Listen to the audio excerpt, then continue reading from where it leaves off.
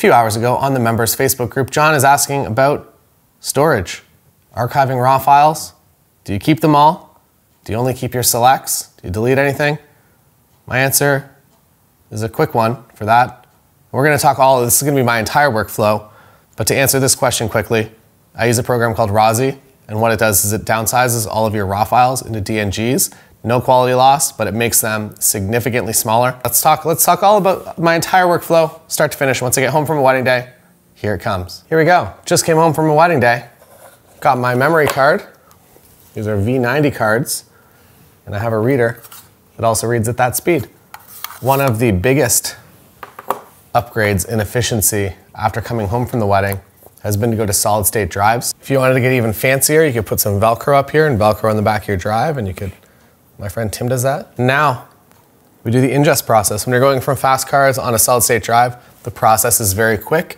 I also have started culling all of my weddings the evening of the wedding. So I get home from the wedding day, I'm usually done around 10, 11 p.m. Come home and I actually go through all of those files the night of the wedding. I think Susan Stripling mentioned something like this, that she does that, and I was like, that's a good idea. On my drives, the folder structure is pretty simple. I'll usually have a folder called Weddings 2023, 2022, whatever.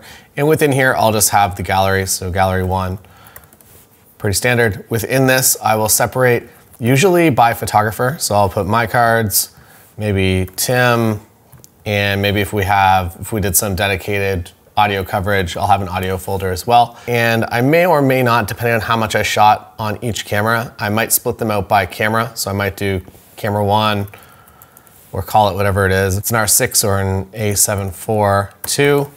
You can call it what it is if you want. And you put those folders inside of the person that shot it. Pretty simple. One small addition that I didn't think about when I was sitting over there. I don't use any sort of software to do the import. I will drag the card into the folder and I will sit there and I will watch it. It only takes a minute or two, it's a solid state drive. And then after that, I will go through all the folders to make sure that all the files are appearing, nothing's grayed out or weird. And then I also keep the cards until I deliver. We'll talk more about kind of backup structure in a moment though. If I'm a solo by myself, it's simpler, it just goes into the gallery. So I have a sample gallery here. And within this is just every single image that I shot. So I shot, I guess, all on one camera today. So this was a video that you actually probably saw, the full video. It's up here if you want to go see it. And it is a full wedding day, myself only. So what I will do once everything's loaded in, I will load it all on my working drive and I will do a separate import onto my just permanent backup drive. So I have a spinny backup drive, again, the link's in the description below. And with the exception of Rawsie, it doesn't really get touched. So I'll use Rawsie to make everything a little bit smaller and fit more weddings on that drive.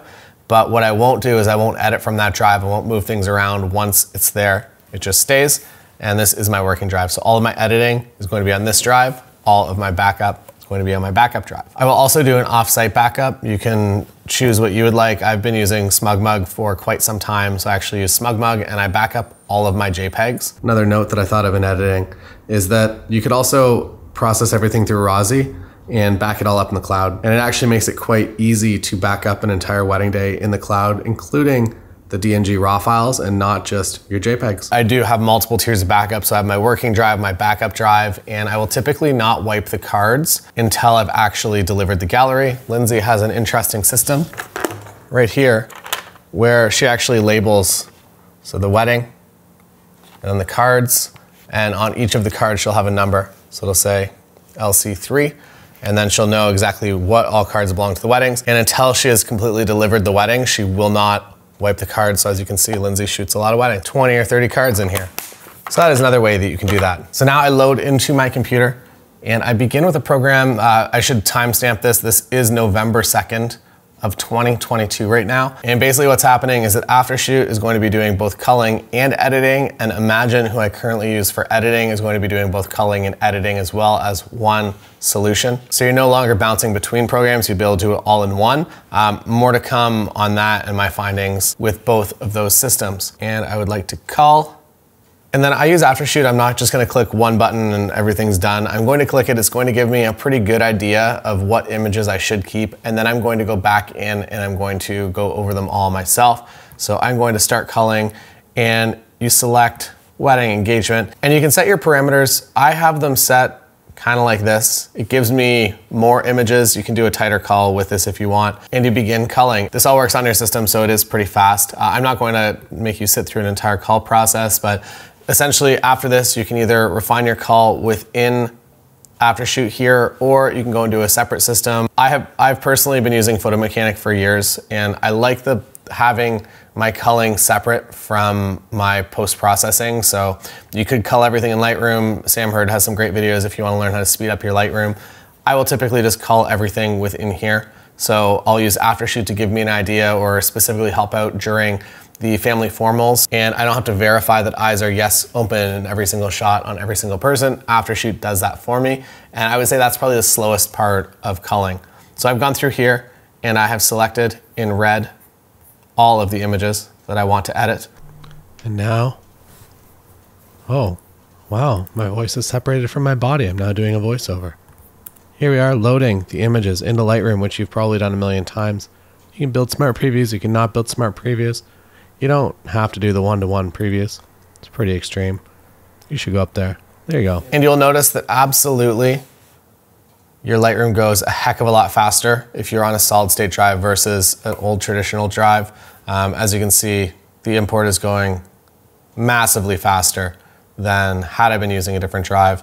Everything's already been imported and it's building smart previews. So here is my gallery. I now send this over to Imagen, so I will use my main to edit, or you can use one of the standard profiles. And you come over here and you select, or if you start a new Lightroom catalog for every wedding, that's fine too. And you add these images, and you'll notice in the bottom status bar, when you begin to upload, little DNGs. And now I'm uploading everything to Imagen, and within probably about maybe 10 minutes of it actually being there, it's going to send me back my final images. And another Imagen thing that I find to be very, very helpful is the straighten option.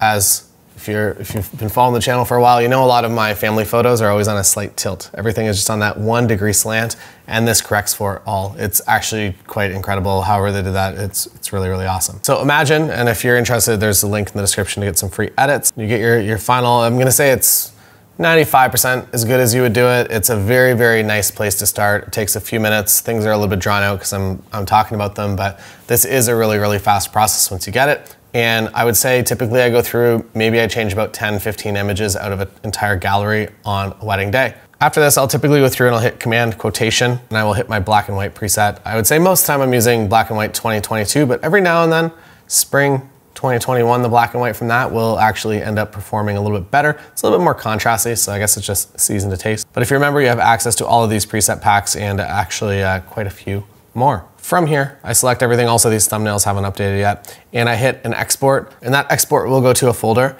And what I actually do, so I add skin softening to every single image, but I do it automatically. I'm not going through image by image and doing it myself. What I'll actually do is I'll go into Photoshop. This is more steps than I thought. I thought my workflow was very simple. So build an action for it right now. There's a video called the 98% trick that I use that basically squishes everything a little bit. So if you shoot with longer lenses, it makes people a little bit, I don't know, it's not how people are used to seeing themselves in the mirror. So I squish them a little bit, and I will actually build an action. So I will go up here, and this is what I've created here. And to walk you through what I do, so I'm adding Portraiture to everything. So we'll just build it right now. And I begin by going up here, Imagenomic Portraiture 3. And I leave it on default settings. This is AI, I guess. It finds the person's face and softens it. And then I fade it usually down to about, let's call it 61%. I don't want people to look too processed. And then I will save the image, so Command S.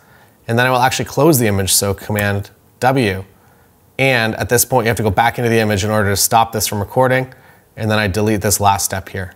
So this is what I do. So now, whenever I click this button, it is going to add 60% default portraiture to that image. If it doesn't detect a face, it's not going to do anything.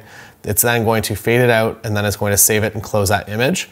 And then what I do is I'll go here and automate, batch. I will find that folder, and then I will just run this on everything. So as soon as I click OK, it's going to go through every single image, and it's going to do that action upon it. Depending on if you want to do the 98% squeeze or not, you can also add a step in here before you save it, where you would actually go to image size, uncheck this box, come over here to percent, and do something like 98% width. And then everybody just gets a little squish. So you can use that or you cannot use that. it is up to you. So now we've culled and we've edited. This brings me into the new step of my workflow where we actually, so there's different ways to use Rawsie. You can use it, I guess the way that I use it is for archive, for storage. So after I'm done everything, I edit from the regular raw files and then I use this for archive. So I use this to make my galleries smaller in megabytes so that I can put more on a drive, that I can keep more with me on this drive as well. I find that I do this after I finish the gallery. You can also make these files so small that it's very, very easy to back everything up on the cloud as well. All right, so I'm going to go optimize for individual raw files and we're gonna go with workflow sample here. And I'm just gonna open the entire thing. You may have seen the other option that was on the left-hand side here, and that is if you have a Lightroom catalog, you can actually just connect it to your Lightroom catalog. It'll do all this, and then it'll actually reconnect the raw files in the smaller, downsized format. So the raw files, 2,700 raw files. This is how fast it's going. So now with Rawsie and the DNG version of it, you can see that this file is 13 megabytes. Let's go over here. Let's see what it is. So my Sony a7 IV shot this and it was 38 megabytes for the raw file, and with no quality loss, it's come down to 13 megabytes. So you're saving a lot of space. So that's a pretty substantial difference for no quality loss, that now I can back up multiple more weddings on every single drive, as well as back things up easily in the cloud. This is what a JPEG usually is. If you're shooting fine JPEG, you're probably shooting 13 or 20 megabyte JPEG files, and now your DNG is that size. And I really do believe that the more you can keep things consolidated and organized, the better. Or if you just want to be editing from smaller raw files, if your computer just isn't able to handle, or it's not handling as efficiently, that you're able to go into a smaller raw file if you want to import them and work from these smaller files. Oh, and what do you do once you've edited the images? Can't believe I left this part out. I head over to Focal, Galleries,